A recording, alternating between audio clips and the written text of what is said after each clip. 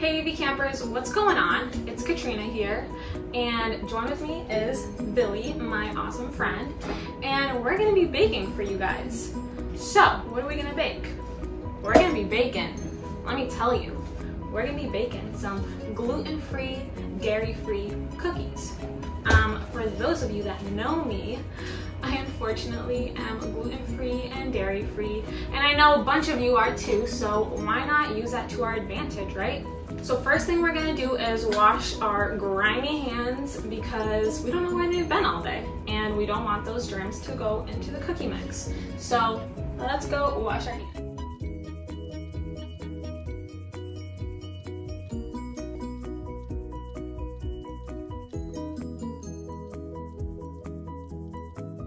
Alright, so to start off, you want to grab your wonderful mixing bowl. This mixing bowl is just magnificent, so get you one of those.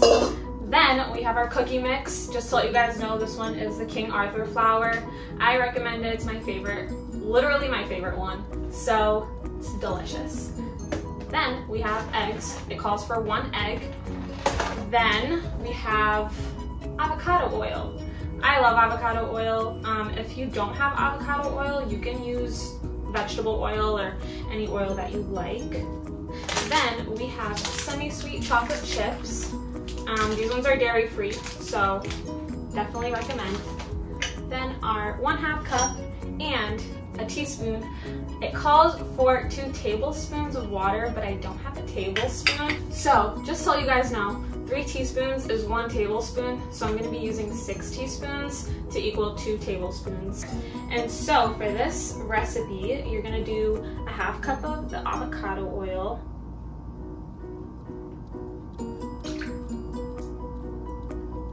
And then when you're finished, just put it in the sink. Alright, so next, it says that you have to beat in 1/2 of the cookie mix into the avocado oil, or whatever oil, and beat it till it gets like this liquidy consistency. Okay, so just cut the cookie mix, and then I kind of just measure it by like my eyes. So I put like my finger, like 1/2 of the bag, and then I kind of just measure it from there. So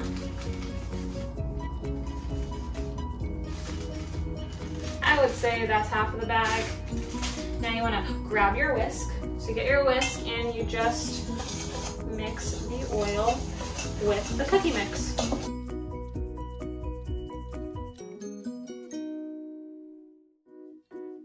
Okay, so kind of to just show you guys, you want to make sure you get all of the like white clumps out because you don't want clumpy cookies. No siree. So it kind of just like looks like a liquid. Looks like sand actually, to me.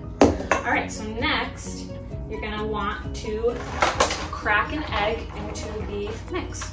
We're gonna try a one-handed crack. This might go really bad, okay?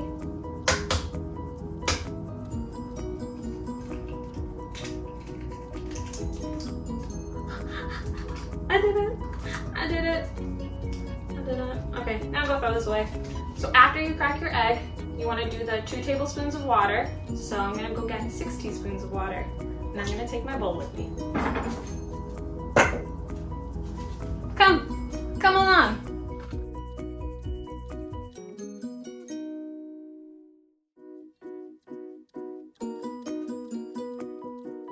Okay, so once you get your water into your mix, now you're just going to want to start mixing.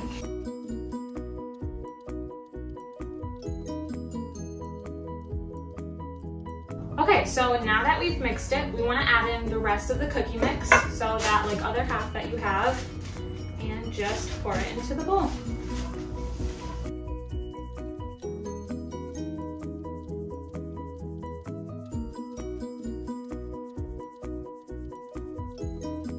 Also, make sure you're scraping the sides because you don't want any of the flour mix to be left untouched. You know, everyone's included.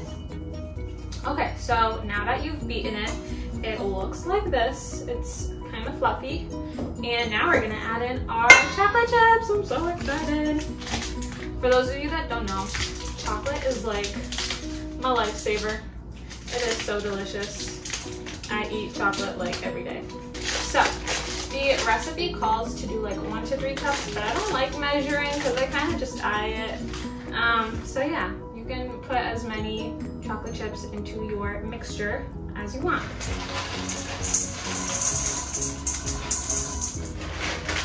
So I put a lot. No shame that I put like that much.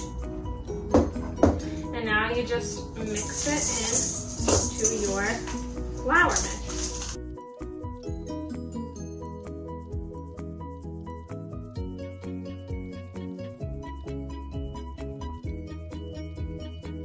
All right, so far we've mixed in the chocolate chips and we're ready to start shaping them into cookies. Okay, so next I brought out my cookie trays and I line my cookie trays with parchment paper just so that the cookies don't stick when I take them out of the oven. You can use like cookie stick spray or something. You just wanna save time and effort, you know? Don't make it hard on yourself. All right, so now, before we do anything, we want to heat up our oven. The recipe calls to heat it up to 350. So, heat your oven to 350. So, for those of you that do not know, us foreigners like to store Purexes in our oven. Why not use the oven as extra storage, right? Now that we've taken everything out, you're going to preheat your oven to 350.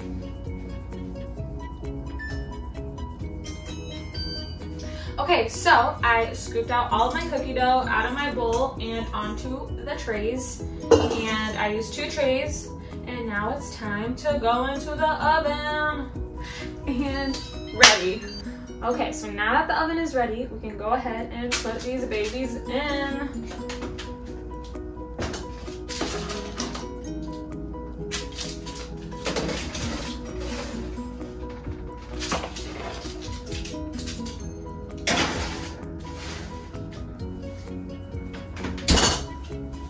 Make sure not to burn yourself because I've done that and it hurts. Okay, so now that the cookies are in, we want to put them in for 10 to 12 minutes. I usually put them in for 11 minutes just so that they're gooey and crispy and delicious. So now we wait. Oh God, how long has it been? I haven't even been tracking.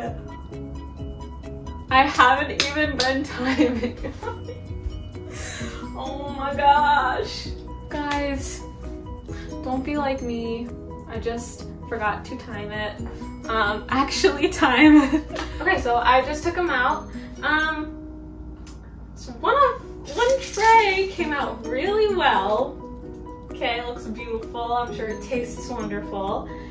And then this poor tray, I left it in a little too long. And I mean, it still looks delicious.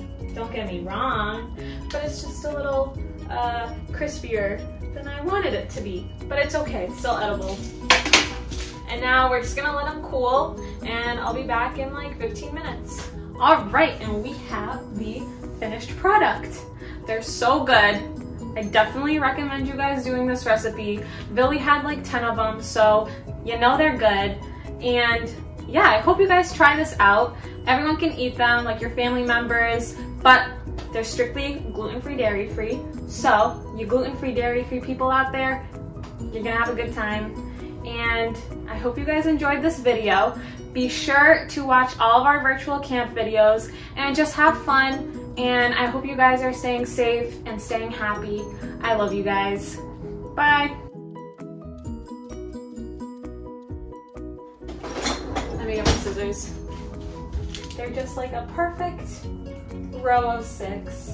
Oh no, a row of 8. And now this good intentions. What intentions? Like obviously I have good intentions.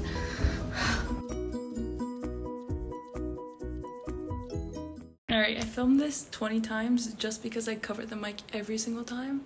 So we're just gonna, alright.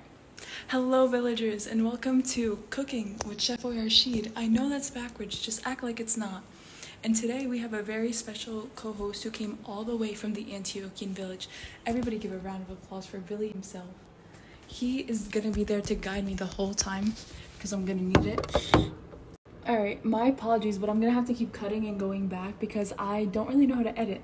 So this is just easier for me to cut it and then keep going. Alright, anyways. So today on the menu we have something a little different, a little fun, a little creative. So one of my favorite things in this whole entire world is Hot Cheetos. And I was like, how can I make that into a food? And one day I was scrolling on TikTok and I saw Hot Cheeto wings and I was like, no way. It was meant to be. So today we're gonna make Hot Cheeto wings and it's gonna be a fun time. So stay tuned. Alright, so for our ingredients today, you will need a bag of Hot Cheetos, some wings, some black pepper, some black pepper, some salt, some hot sauce. This will help stick the Hot Cheetos to the wings. Those three are like a must. And then these two are optional, but garlic powder for like seasoning and paprika to make it a little bit more spicy. Alright, I put my hair up because we're gonna start working with the chicken. So first thing you're gonna have to do is put your chicken into a big bowl. And then you're gonna add your seasonings. So that for me, well for everybody, black pepper and salt, that's like a must. And then your garlic powder and your paprika, that's for me because, well, you can obviously add it. This will add a little bit more spice, and then this adds a little bit more flavor. You know, us Arabs, we love garlic and everything. So garlic powder is just like, you know, just like adding that garlic. So yeah, I'm gonna do that now. I'm gonna show you how much I'm about to put. Alright, so I had to bring you guys down here so you could see me putting it and everything. So this right here is half a teaspoon. Right here, it's a little heart. How cute. And I am going to be putting in a half a teaspoon of all the spices. So this right here is the black pepper. Open. Alright. And this right here is about, I think it's 10 to 12 wings. Yeah, alright, that's a good amount. Yeah, I think it's 10. So yeah, I'm using a half a teaspoon. You don't want to overspice it because, again, the Hot Cheetos will give a lot of flavor. Wow, this is going to take a minute. You get the idea. I'm going to add this much salt. I'm going to add that later when I'm not filming. So the garlic powder. Oop. I'm really bad at this. I'm sorry. Alright.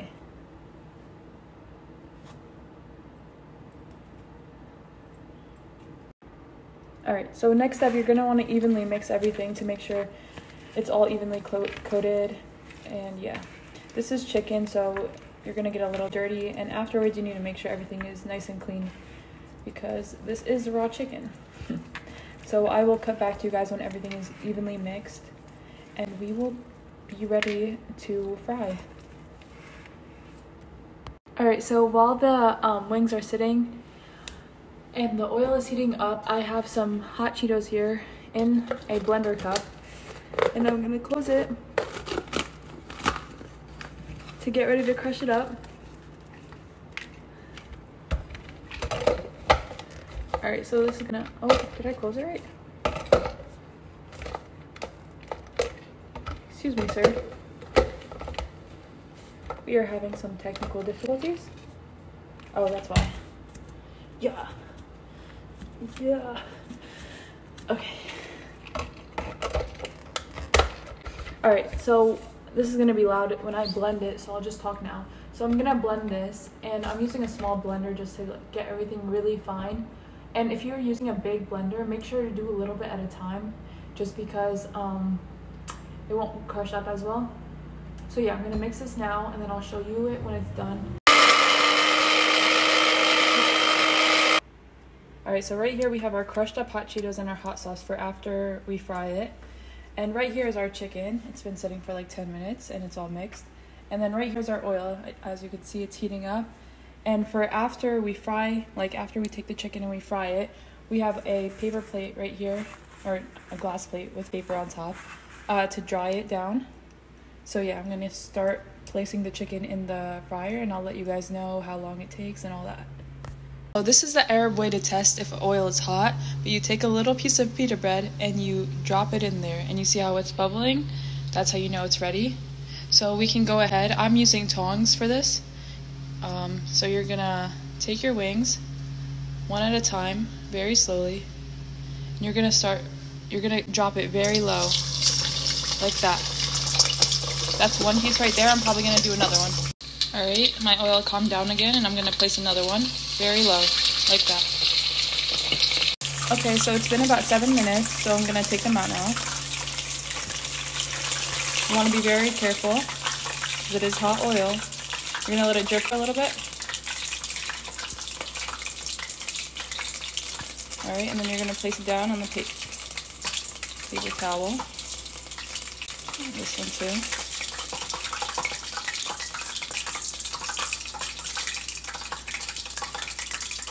All right, and then these two are now ready to be coated and put in the oven. All right, so as these are cooking still, I'm going to set my oven to bake, and then 375. All right, and that's gonna preheat it for a little. And while that's preheating, I'm gonna take these, which are the ones that were done, and I'm going to start to dip them in the hot sauce and the hot Cheetos. So we're gonna get a good, nice coat. That way they could stick. Sorry, I'm like not good at multitasking. All right, and then you're gonna let that drip for a little bit. And you're gonna start coating it.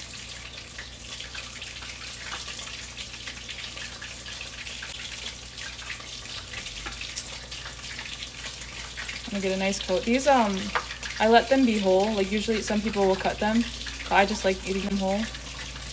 But yeah, you're just gonna get a nice even coating, and I'll show you what it looks like when it's done. All right, so this is what they came out like. I did get a little messy. I ended up using my hands, but they're pretty good. I set the oven for 375, and it's done right now.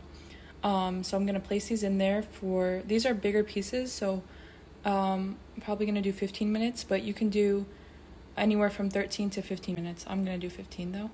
So I'll check back in with you guys when they're done.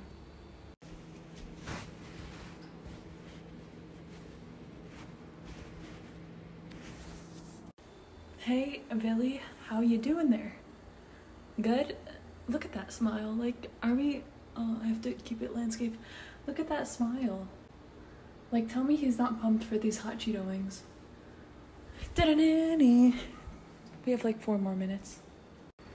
He's joining the family, guys. Look, ready? Can you go back? Back. Oh, there we go.